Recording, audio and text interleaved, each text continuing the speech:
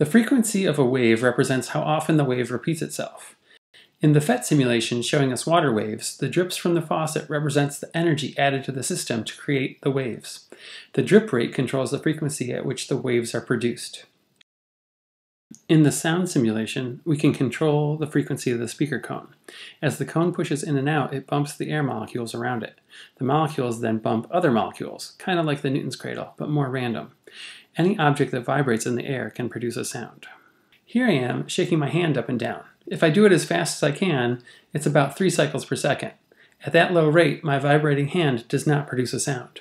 Here's a meter stick. If I clamp it to the table and pluck it, it will vibrate up and down.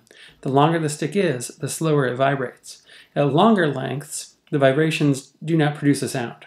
If I use less of the stick, it vibrates faster. It starts to make low sounds. The shorter I make the stick, the faster it vibrates, and I start to hear a higher pitch.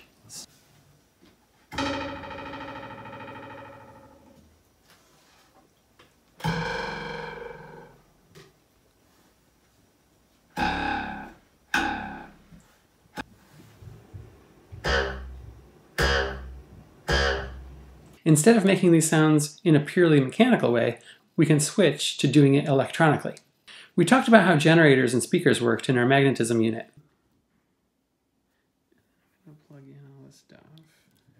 If I plug this generator into this speaker, it produces a tone. As I turn the handle on the generator, a gearbox inside the unit spins a coil of wire near a magnet, producing a current. Usually this would be an AC current, but this device was modified to output an interrupted DC current. That current is actually what's driving the speaker to make the tone.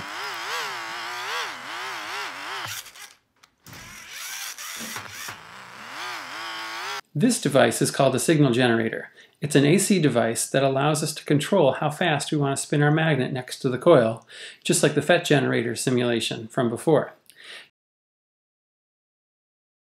The output from this device is an alternating current at the frequency we ask for. If I attach this generator to our speaker, we can hear what all the frequencies sound like. Textbooks say that most people can hear frequencies between 20 cycles per second and 20,000 cycles per second. Let's check. If we start at the low end, we can hear individual clicks of the speaker as the current turns around slowly.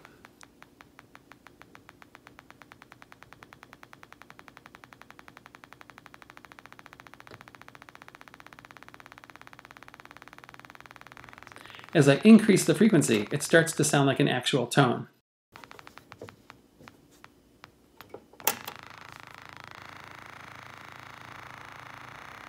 If I keep going, the pitch increases.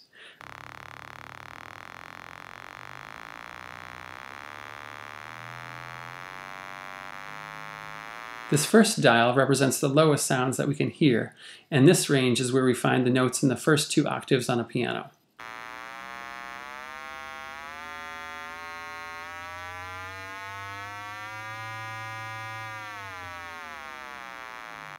I can step up the frequencies by a factor of 10 and then go through the spectrum again. This set of frequencies goes from 100 cycles per second to 1,000 cycles per second. This is where the 3rd, 4th, and 5th octaves are.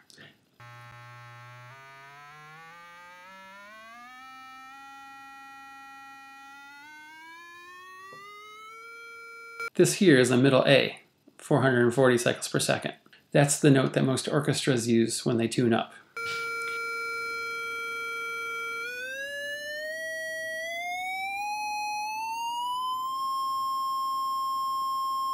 The next higher range goes from 1,000 to 10,000 cycles per second.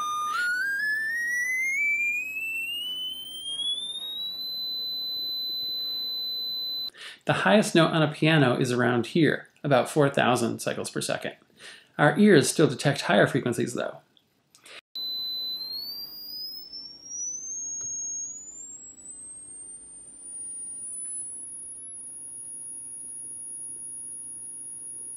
The last power of 10 takes us from 10,000 cycles per second all the way up to 100,000 cycles per second. I know you can all hear the 10K signal. I'm going to slowly increase the frequency, and at some point you won't hear it anymore. It's still on, but it's at a pitch your ear can't reproduce. Here's 12,000, this is 13, this is 14,000, 15. At this point, I can't hear it anymore. Most of you probably still can hear it. The older we get, the less our ears are able to reproduce these higher frequencies. 16, 17, 18, 19, 20. Can any of you still hear this one? My cat can still hear it. Their ears are sensitive to a wider range of frequencies than we are. Now let's switch over to light. As we saw in the reading, the frequency of light corresponds to the color of light. In the PhET simulation, we could see the colors cycle through the rainbow as we change frequency. There's actually a lot more to the light spectrum than just the rainbow. The light that we can see has a frequency of 10 to the 14 cycles per second. That means it shakes the blanket up and down 100 million times each second. It turns out there is light that shakes the blanket way less often, and also way more often too. This picture represents a more complete picture of light. This is called the electromagnetic spectrum, and it represents all the different ways that the blanket can shake. There are some interesting things on this list. Radio is light. Heat is light. X-rays are light. The only difference between all these different things is the frequency with which they shake the blanket. In the late 1800s, there were physicists that studied visible light. There were other people that were beginning to study radio. There were other people that were studying heat. They had no idea they were studying the same thing until after we figured out the real relationship between electricity and magnetism. Even after we started to understand this, there were still issues. Depending on what the focus of your research was, you gave different names to the same colors. For example, doctors would refer to all this stuff as X-rays. They would say that UV was weak X-rays and that gamma rays were strong X-rays. Nuclear physicists referred to X-rays as weak gamma rays. Nobody was wrong. The borders between the types of waves are ambiguous. This leads to spectrums that look like this, where some types of waves are actually acknowledged to have different names. All of the different types of light are useful. The federal government actually regulates usage of the spectrum. For example, AM radio is 1,000,000 cycles per second. FM radio is 100 million cycles per second. Bluetooth and Wi-Fi are 1,000,000,000 cycles per second. Some bands are only allowed to be used for TV, and some are strictly used for the police, or for the military, or for air traffic control. To give you a sense of how complicated this regulation is, here's the official US government allocation of the spectrum. The last thing that I'll mention here is that not all of the types of light are equally energetic.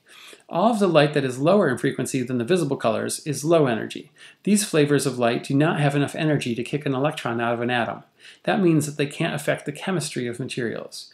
Light that is of higher frequency than visible light does have enough energy to kick electrons out of atoms.